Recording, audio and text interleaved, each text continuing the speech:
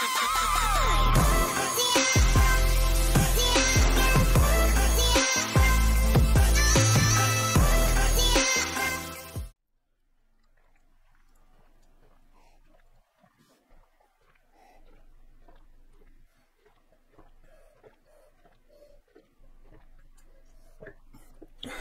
reminder to all those in the CS Nation to stay hydrated. Anyway, g'day everyone, it's your boy, Jordan CS No here, and welcome back to another cringy-ass video on the dark web. And today's video is about Harman Smith, again. Look, I promise eventually I'll cover something that isn't Harman Smith, but that man has so many bad takes that I just keep discovering and keep wanting to cover on this channel. And today is no exception, because we've got kind of the OG Harman Smith video. Like, it's from a while ago, about 2 years ago, and it's him talking about PC gaming. And obviously, in typical Harman Smith fashion, he doesn't really make any good points, which is kind of why we're talking about it. So the video we're going to be looking at is titled, PC gaming is inferior to Nintendo Switch. You know, there's not really much mystery as to what this video is going to entail, so without further ado, let's just get straight into it. I am not playing my gaming PC, because it simply isn't as good as my Nintendo consoles. Harman Smith doesn't sound like a soy boy? What the fuck happened?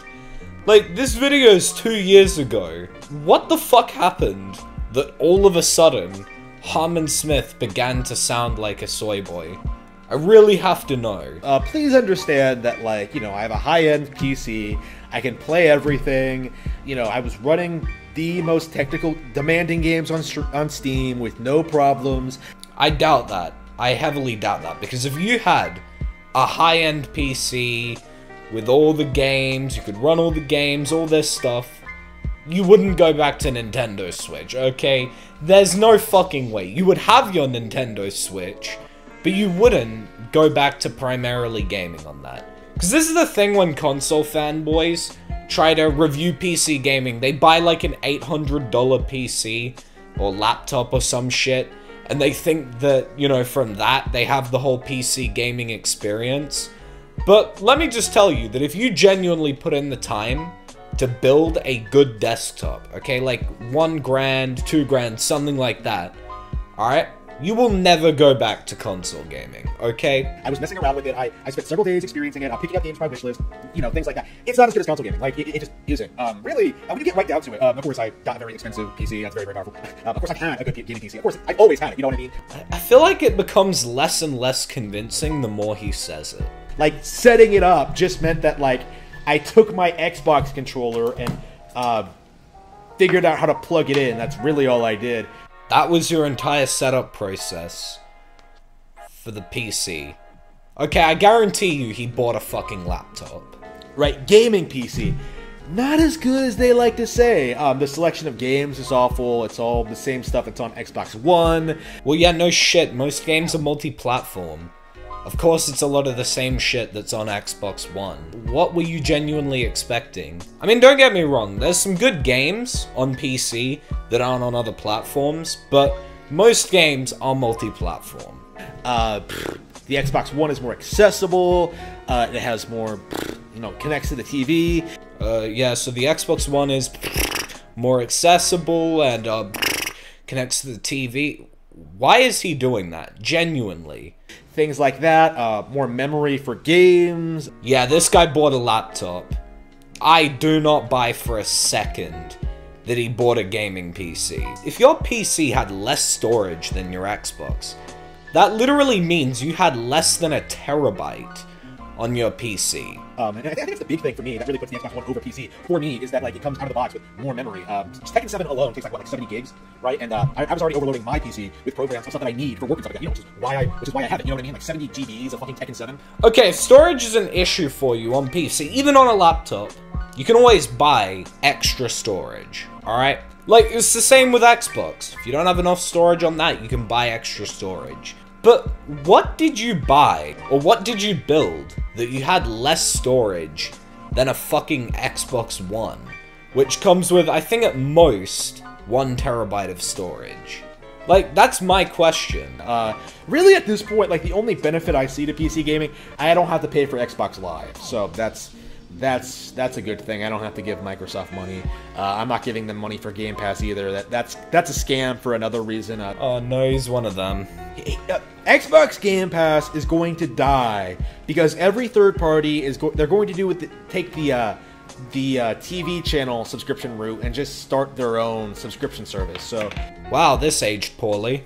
Anyway, yeah, I can't even talk about PC gaming without bringing up the Xbox One because they're basically the same thing. Well, no, they really aren't. Look, as someone who came from Xbox, let me just tell you that the Xbox is nowhere near as good as the experience you'll get from a good gaming PC, okay? But the key word here is good. You know, not some $800 laptop that you fucking bought. Like, there's no benefit to PC, like, despite what you may have been told. Like, the mods, paid mods. Paid mods? Like, you've got to pay for mods, and you think that's better than PC, where modding is free. And there's probably a greater variety of mods, let's just be real here. But, okay, I guess paying for mods is better. Amazing how people to this day rail on like the Wii and like the NES for shovelware while not talking about Steam featuring games like, keep in mind I just opened the page, featuring games like No Man's Sky, Monster Train, NBA 2K, this is the sales, this is the sales shit, like a bunch of shit that nobody cares about, like Human Fall Flat, Chernobyl Bylight, like, this is the sales page. You guys look at the feature page, you might point across. I wonder if he realizes that he mentioned games that are actually quite popular, and tried to say shit that no one cares about. How weak the Steam library is, and I do mean weak. Like, featured and recommended. Command & Conquer Remastered Collection. Oh, that's what they want to sell you. Remastered collections. That's the first thing you see. Doom Eternal, that game that everyone has forgotten about. Do I even need to respond to this point? Listen, if you genuinely think that the Steam library is weak, then you haven't looked in the Steam library enough, or you're just browsing on the front fucking page of it. Which, let's just face it, for Harman Smith is probably all hentai games. Blood Rage, I don't know what that is. Civ 6 Stardew Valley, I can get that on Switch. Warcraft 11 Aftermath, already played it on Switch. Elder Scrolls Online, don't care about it. Dragon Ball FighterZ, own it on Switch. Elder Scrolls Online, don't care about it. Dragon Ball FighterZ, own it on Switch. Shadow of the Tomb Raider, own it on Xbox. Okay, if you've already played it on Switch, you do know there's an option on Steam where you can mark a game that you've already played on another system so that Steam won't recommend it to you. Because I don't know if you would know this, but Steam don't have fucking ESP. They can't read your mind and tell you what games you've played on other platforms. PC gamers kind of rely on gamers, console gamers, not knowing anything about PCs to sort of justify their whole elitist attitude, but yeah. Yeah, I really don't know what he's going on about here, because it kind of seems like he also doesn't know anything about PC, but, you know, whatever. I own a gaming PC, and I can tell you, consoles are superior. Well, I'd like to see that one, because I am placing a bet that it's a fucking laptop. There's no getting around it. You can brag all you want about how you can supposedly emulate every single Nintendo game as soon as they come out, which isn't true, by the way. You can, because you can take the files of the game and dump them on your PC, and if you have a working emulator on your PC, you can play it. You can play it as you would play it on a Nintendo Switch. So yes, you can emulate every single new Nintendo game. I don't even think they have N64 emulators up and running, so you can't even pirate like N64 emulators. Bro, imagine saying they don't have N64 emulators on PC. Bro, N64 emulators are fucking ancient technology on PC. That shit is ancient, right? N64 emulators are so fucking old. They predate the Old Testament, alright? That shit was so old it was written in the fucking Bible. Let alone a lot of Wii games. I've seen my friends emulate Wii games and have them work with the Wii controller on their computer. And they run better on their computer than they do on the fucking Wii. Shut the fuck up. Wii U games, Switch games, like, really? I could name you at least 10 people I know who frequently emulate Switch games. Really? You're really trying to pretend that you can play Kid Icarus Uprising on a PC? Like, no, you can't. Without spending even more money that you could easily have just spent on a console with the actual game and had a better experience with it. Like, you have to jump through so many hoops. I love how everyone who thinks they're an expert of PC shit always just ends up overcomplicating every single thing they try to talk about, like installing an operating system or emulating games. They're really simple when you get down to them. Right, in order to steal your content, and I do think that's the main reason why people defend PC so vehemently, is that like they can just pirate all the content. Oh, it's theft, guys. Emulation is piracy. Listen, there's a big difference between emulation and piracy. The only case in which emulation would be illegal is if you were to torrent your copies of Switch games. Whereas if you're just legally dumping your copy of the Switch game onto your computer, there's nothing illegal about that. That's perfectly legal. They can just pirate all the content their piratey little hearts desire. Yarr! Let's sail the 7 seas, boys! And then complain about Nintendo not providing these games for free. No one's asking Nintendo to provide them for free.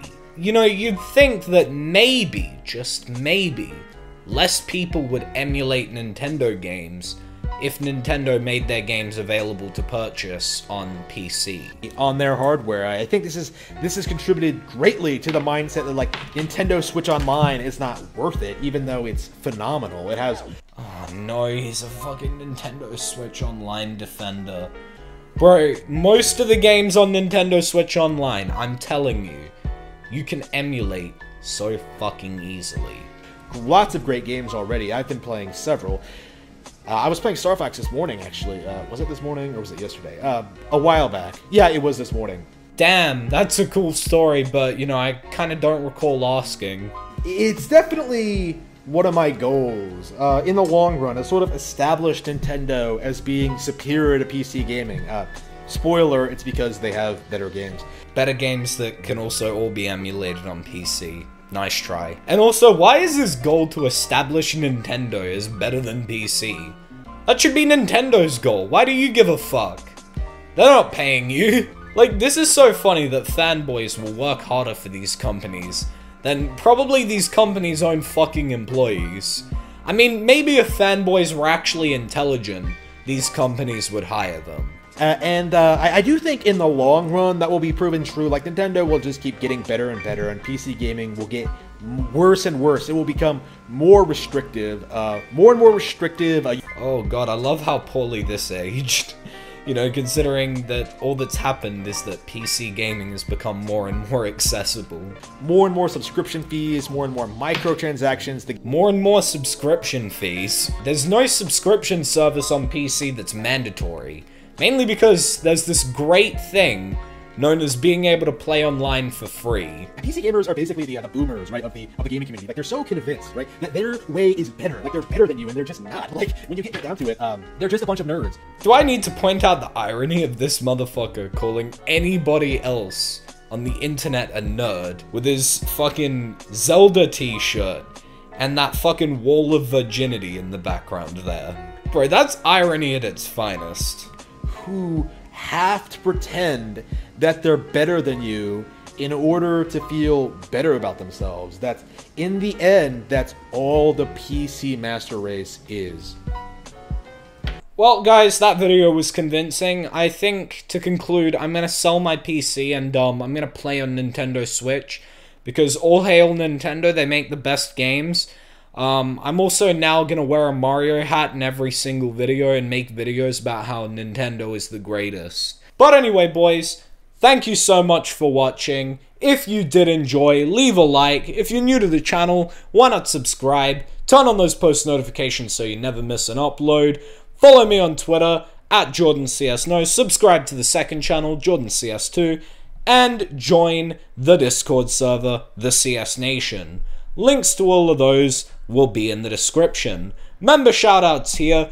You too can become a member of the Jordan CS Nation, or the Jordan Cino Army, whatever I ended up calling it, by clicking the join button down below to help support terrible content like this. Please don't send any hate over to Harman Smith, it's really unneeded. But that's all for today, so until the next one, piss off.